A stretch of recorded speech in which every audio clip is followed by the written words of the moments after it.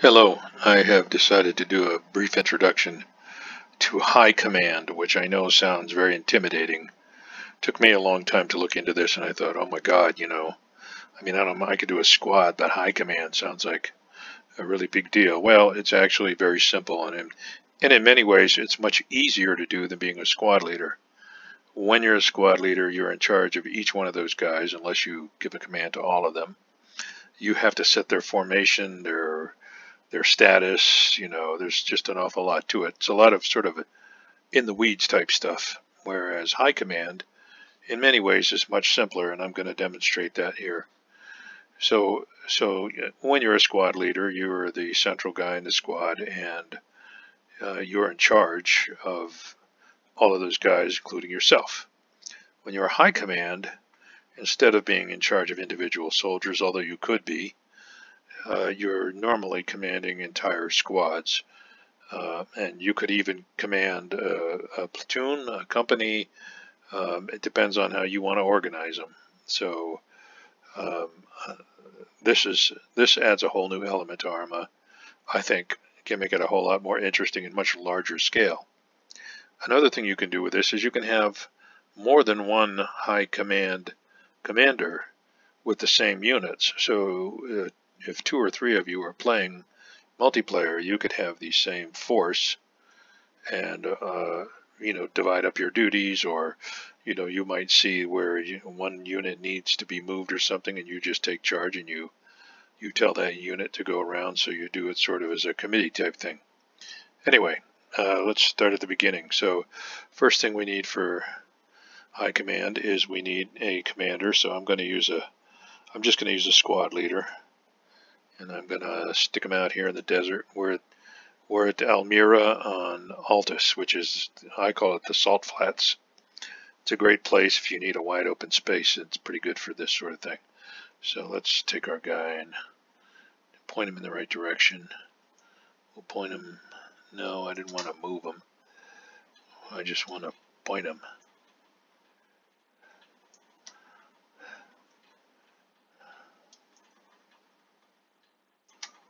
Oh, I don't know. Maybe that worked. Anyway, so this guy, I'm going to change his attributes. I'm going to make sure he's the player. And let's make him a captain. Okay, it's nice if your high commander outranks the most squad leaders or sergeants. So we'll just make this guy a captain, and I'm going to add a couple of squads. Well, let's add 3 squads. Well, we'll just stick with 2 squads. That's enough to demonstrate. We don't want to make it more complicated than we need to. So we're going to add a rifle squad here, and we'll put a weapons squad on the other side, and we'll start with that. Now, how does this work? Well, it's really pretty simple. You need to go to your modules, and you go to Other. And if you come down, the items number 5 and 6 are High Command Commander and High Command Subordinate. So the first one you want is Commander. You bring it over. It doesn't matter where you drop it. It's a module. Okay, and we are going to link. I'm going to link myself, and it's sync to, not group to, this module. Okay, that makes me the High Commander. If you had 2 people being High Commander, they would both be linked to this module, as long as they're commanding the same force. Okay, so now the squads need to be linked to another module called High Command Subordinate. So it's kind of like the same way you do supports for artillery, if you're familiar with that. So I'm going to link these squads to the subordinate, High Command Subordinate module. Now, to do that, do not use this little tag here, because what will happen is you'll just end up, when you give a command, just the squad leader will go and no one else. So you want to select the whole unit, and then connect, sync to, and you should have all those lines just like this. Okay, you sync them, and I'm going to do the same thing with this guy. All right, and they're all selected. Connect, sync to. We're syncing, not grouping to. Okay, so now the only thing I have left to do is to sync the high command commander to the subordinates. So now, if this all goes the way it should, when I start the scenario, I will be commanding these two squads. And here we go. Let's see if it works. Well, there's one squad over there, and there's another squad over there. But you know what? I don't have any way to give them commands. So what do I do about that? Well, to get into enter high command mode, you need to hit left control, spacebar. And as soon as you do that, if you look down in the lower left of the screen, it shows you the elements. I'm going to call them elements because they don't have to be a squad. It could be one guy, it could be a vehicle, it could be a helicopter.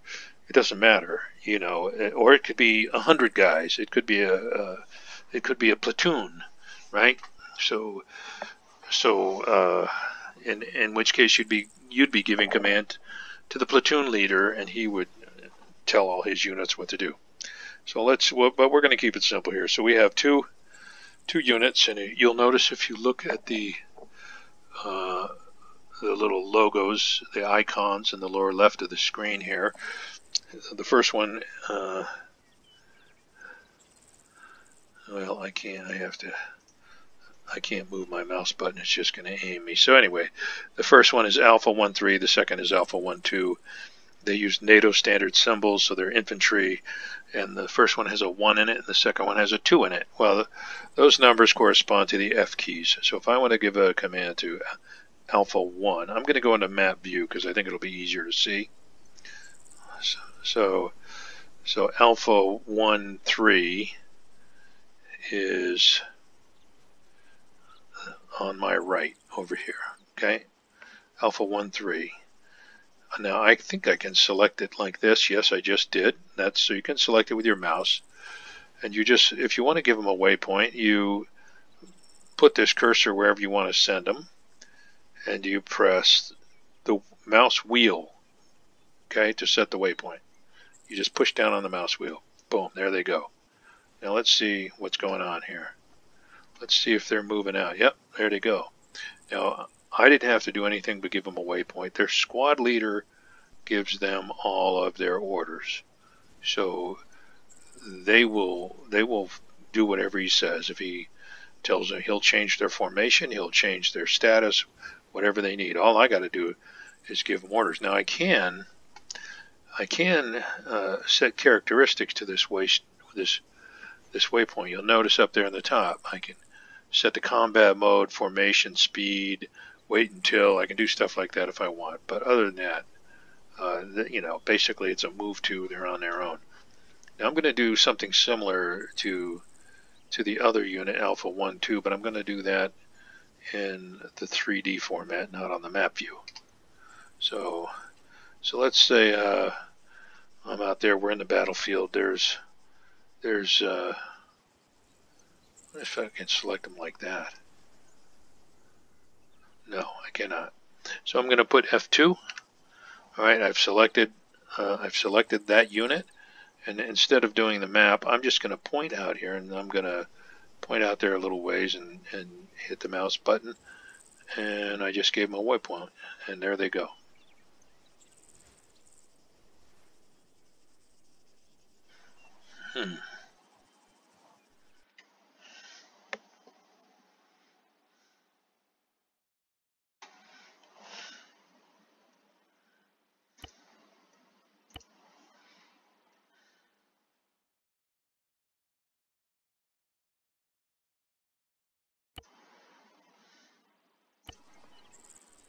All right, so they are on their way. Okay, so I did the same thing basically. I just did it two different ways. Once was in the map. The map is actually much easier to do if you're trying to figure out, you want them to go to some woods, but this works too, especially for shorter distances. All right, so that's the first part of our demonstration here. So you see how easy that is? So now I could grab F2. I could grab F1. And there is no regroup here, so I have to go, let's say I just want them over there, so I'll bring them back.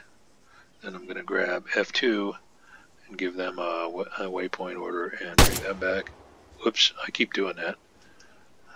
And there they come. Here comes Alpha 1-3 and Alpha 1-2.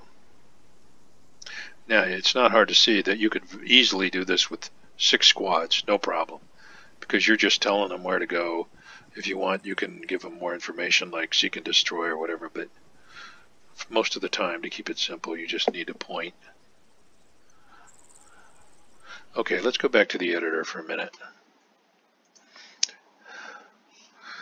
One problem with this method is it's very hard to get these guys to go into a vehicle.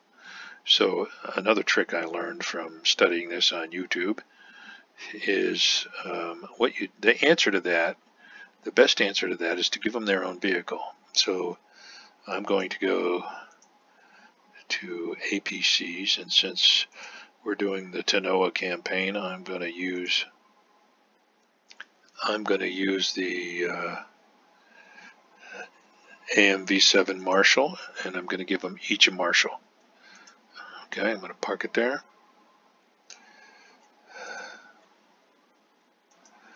And I'm going to group the Marshal to the squad leader. Okay, so that Marshal is now part of that squad. And ditto here. Group 2. Now don't go the other way, because if you group the squad leader to the Marshal, then the Marshal will be given the orders. That won't work. All right, let's go back into our scenario for a minute, and I'll show you something interesting. If you try to order a squad into a vehicle, it tends not to work because the squad leader just doesn't understand what you're trying to tell him. Now, if I go into map view, I'm going to go in here. Oh, look at that. Oh, I can't. I don't have any symbols. You know why? Because I did not. I didn't hit Control B. All right, here we go. Or Control Spacebar rather. All right, so now I'm going to go into the map view so I can see. You'll notice that.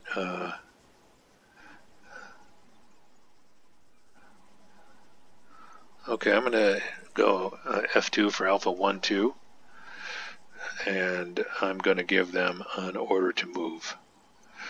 Not very far. Let's see what they're doing. Notice that the squad is on foot, and the Marshal is basically just following along with them. Okay, that's because it's a short distance. Now I'm going to do the same thing with Alpha 1-3, but we're going to do it a little different. Alpha 1-3, I'm going to give them a much farther way to go.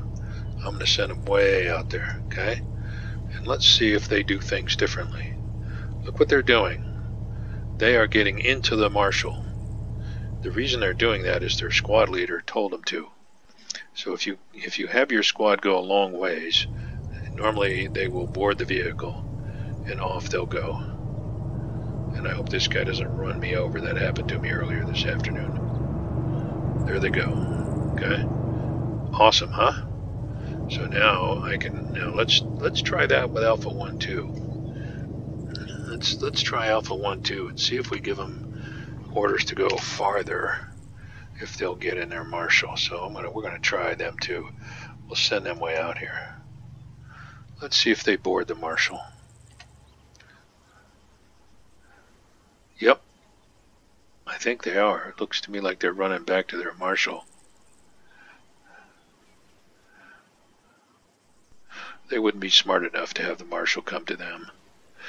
Let's get the binoculars up and take a look here. There they are. Look at them. Now they're all going to get in.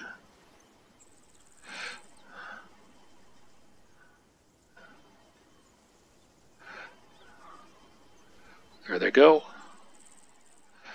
See, if it's a long distance, once they decide it'll be faster to go in the vehicle, they'll board and off they'll go that way. And now they're on their way. Okay. Alright, that's the end of that quick demonstration. Now I'm going to add one more thing, just so you can see the potential to all this. This is pretty cool. So let's go back to our editor.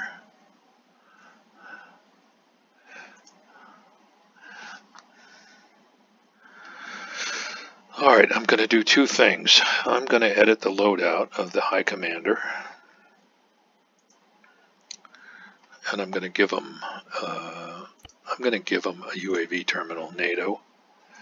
Okay, and I'm also going to add a UAV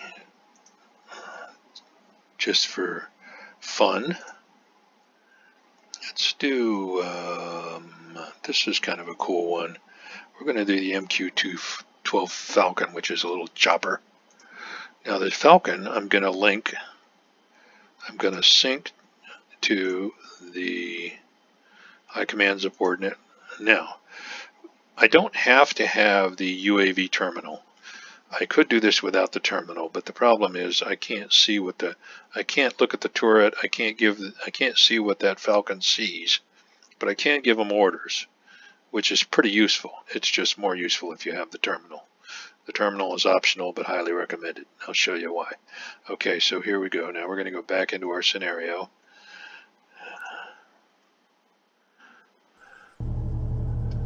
And there's the Falcon. We'll start with the Falcon, right? So I'm going to hit Control Spacebar.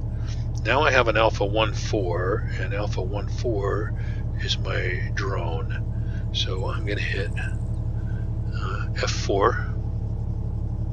Now I'm going to hit F3. And I'm going to set a waypoint for the drone right there. And let's see what happens. Look at that. I did this without a terminal. The drone's going to go where I tell it to go. I can set characteristics to that waypoint if I want to. There he goes. Okay. I could have him look ahead. So the reason I got the UAV terminal, I'll show you that in a minute. Okay, so I think he'll just stay airborne out there. All right, so let's get our two other guys. I'm going to select Alpha 1-3, and I'm going to go to the map view, and I'm going to have him go out here. Ooh, I don't want to do that. Let's drag that over here. Yeah, and then I'm going to select Alpha 1-2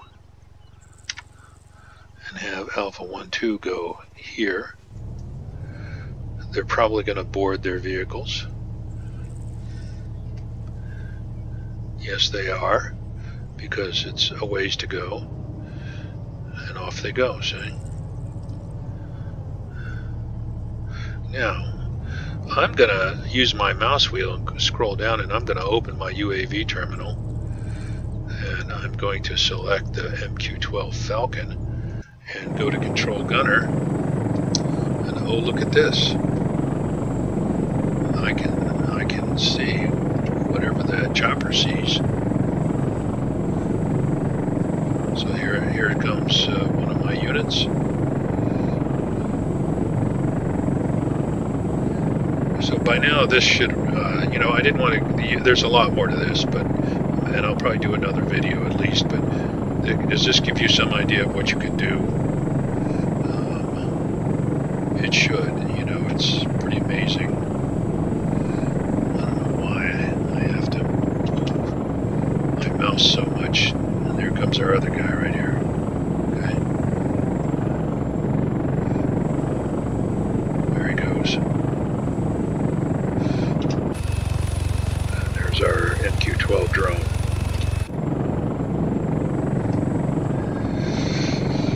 Well, let's see now. Now I can give this drone commands too. I can release the controls since I'm also the UAV owner of this drone. I should be able to. I'm going to turn the lights off. We don't want that. I should be able to select this drone and give it a drone command. Ooh, it's not going to take it.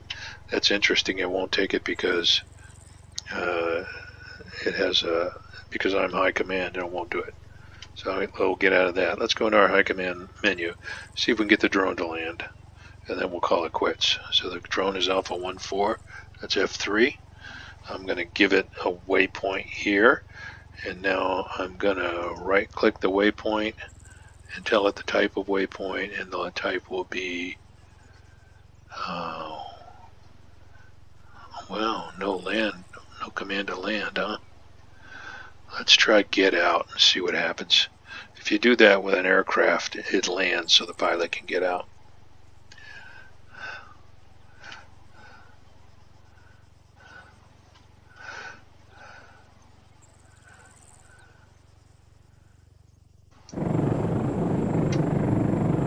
Yep, it's landing. Am I good or what?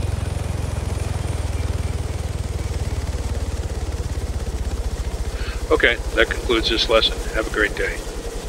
I hope you learned something.